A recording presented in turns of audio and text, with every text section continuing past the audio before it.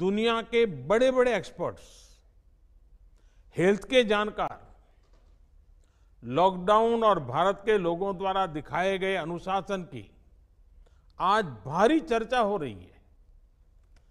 आज भारत में recovery rate 50% से ऊपर चला गया है।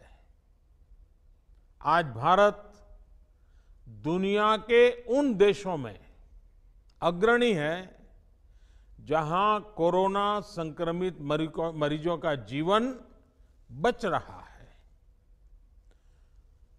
कोरोना से किसी की भी मृत्यु दुखद है। हमारे लिए किसी एक भारतीय की भी मृत्यु असहज करने देने वाली है। लेकिन ये भी सच है कि आज भारत दुनिया के उन देशों में है जहां कोरोना की वजह से सबसे कम मृत्यु हो रही है। अब अनेक राज्यों के अनुभव आज आत्मविश्वास जगाते हैं कि भारत कोरोना के इस संकट में अपने नुकसान को सीमित करते हुए आगे बढ़ सकता है, अपनी अर्थव्यवस्था को तेजी से संभाल सकता है। साथियों, बीते 2 हफ्ते के अनलॉक 1 ने हमें एक बड़ा सबक ये भी दिया है कि अगर हम नियमों का पालन करते रहें, सारे दिशा निर्देशों को मानते रहे, तो कोरोना संकट से भारत को कम से कम नुकसान होगा। इसलिए मास्क या फेस कवर, उस पर बहुत ज्यादा जोर देना अनिवार्य है, आवश्यक है। बिना मास्क या फेस कवर के घर से बाहर निकलने की अभी कल्पना करना भी सही नहीं है। ये जितना खुद उस व्यक्ति के लिए खतरनाक है, उतना ही उसके आसपास के लोगों के लिए भी। इसलिए 2 गज की दूरी का हमारा मंत्र हो, दिन में कई बार 20-20 सेकंड के लिए साबुन से हाथ धोने की बात हो, सैनिटाइजर का इस्तेमाल हो, ये सभी बहुत गंभीरता से किए जाने चाहिए। खुद की सुरक्षा के लिए, परिवार की सुरक्षा के लिए, विशेषकर घर के बच्चों और बुजुर्गों की सुरक्षा के लिए ये बहुत जरूरी है। अब तक लगभग सारे ऑफिसेस खुल चुके हैं। प्राइवेट सेक्टर में भी लोग ऑफिस जाने लगे हैं। बाजारों में, सड़कों पर भीड़ बढ़ने लगी है।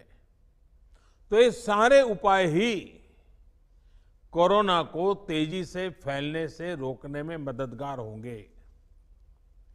थोड़ी सी भी लापरवाही, थोड़ी सी भी ढिलाई, अनुशासन में कमी कोरोना के खिलाफ हम सभी की लड़ाई को कमजोर करेगा। और इतने दिनों की जो तपस्या है, उस पर पानी फिर जाएगा।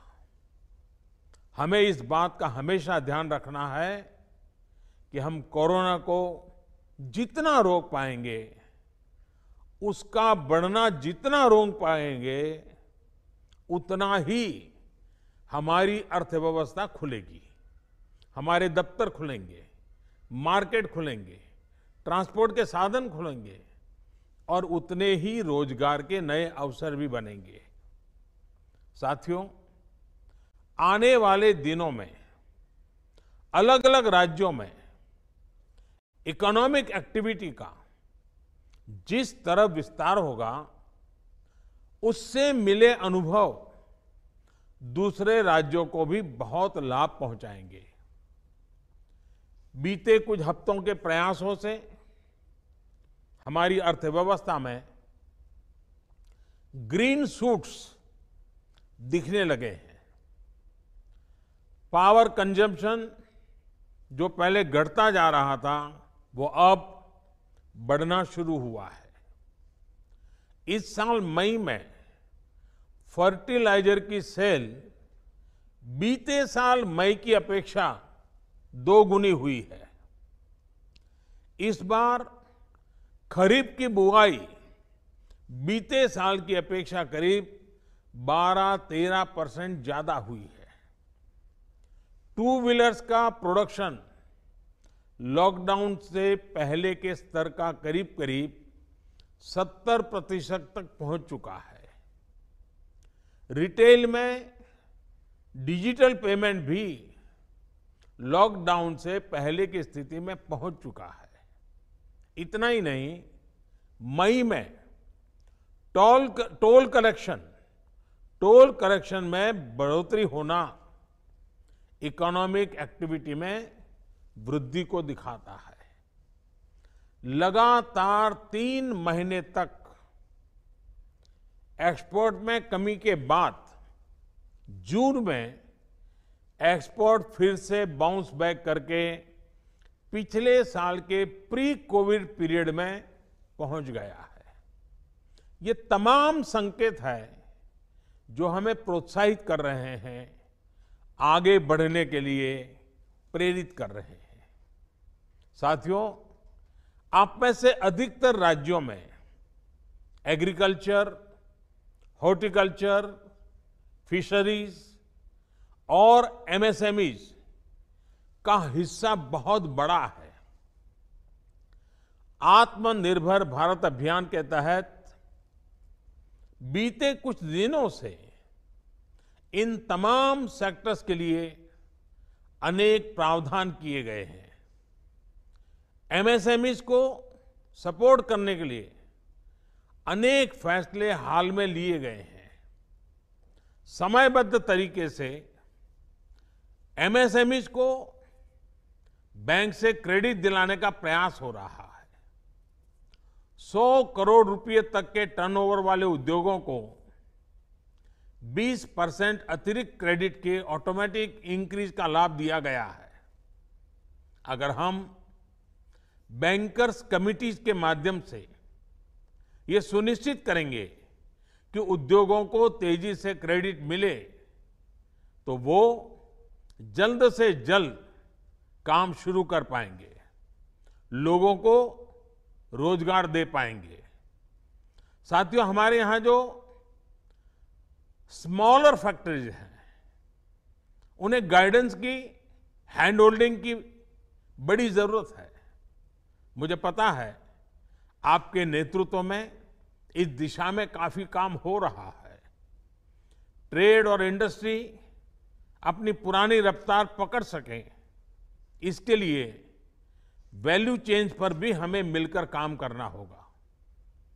राज्यों में जहां कहीं भी स्पेसिफिक इकोनॉमिक एक्टिविटी पॉइंट्स हैं, वहां 24 घंटे काम हो, सामानों की लोडिंग अनलोडिंग तेजी से हो, एक शहर से दूसरे शहर तक सामान जाने में स्थानीय स्तर पर किसी तरह की दिक्कत ना हो, तो इकोनॉमिक एक्टिविटी और तेजी से बढ़ेगी। साथियों, किसान के उत्पाद की मार्केटिंग के क्षेत्र में हाल में जो रिफॉर्म्स किए गए हैं, उससे भी किसानों को बहुत लाभ होगा। इससे किसानों को अपनी उपज बेचने के लिए नए विकल्प उपलब्ध होंगे, उनकी आय बढ़ेगी और खराब मौसम के कारण, स्टोरेज के अभाव के कारण उनको जो नुकसान होता था, उसे भी हम कम कर पाएंगे। जब किसान की आय बढ़ेगी तो निश्चित रूप से डिमांड भी बढ़ेगी और राज्य की अर्थव्यवस्था की गति भी बढ़ेगी। विशेष तौर पर नॉर्थ ईस्ट और हमारे आदिवासी इलाकों में फार्मिंग और हॉर्टिकल्चर, इसके लिए अनेक अवसर बनने वाले हैं। ऑर्गेनिक प्रोडक्ट्स हो, बाम्बू प्रोडक्ट्स हो, दूसरे ट्राइबल प्रोडक्ट्स हो, उनके लिए नए मार्केट का द्वार खुलने वाला है। लोकल प्रोडक्ट के लिए जिस क्लस्टर बेस्ड रणनीति की घोषणा की गई है, उसका भी लाभ हर राज्य को होगा। इसके लिए जरूरी है कि हम हर ब्लॉक, हर जिले में ऐसे प्रोडक्ट्स की पहचान करें जिनकी प्रोसेसिंग या मार्केटिंग करके एक बेहतर प्रोडक्ट हम देश और दुनिया के बाजार में उतार सकते हैं। साथियों, बीते दिनों आत्मनिर्भर भारत अभियान के तहत जितनी भी घोषणाएं की गई हैं, वो एक निश्चित समय सीमा के भीतर जमीन पर उतरे, इसके लिए हमें एकजुट होकर काम करना है। इस पृष्ठभूमि में कोरोना से लड़ाई और इकोनॉमिक एक्टिविटी से जुड़े आपके जो सुझाव हैं, जो तैयारियां हैं, वो जानने के लिए मैं बहुत उत्सुक हूं और मुझे पक्का विश्वास है कि अनुभव के आधार पर आपकी जो बातें आएगी वो आने वाले रणनीति बनाने में बहुत काम आएगी। मैं गृह मंत्री जी से आग्रह करता हूं कि वे आगे की चर्चा का संचालन करें।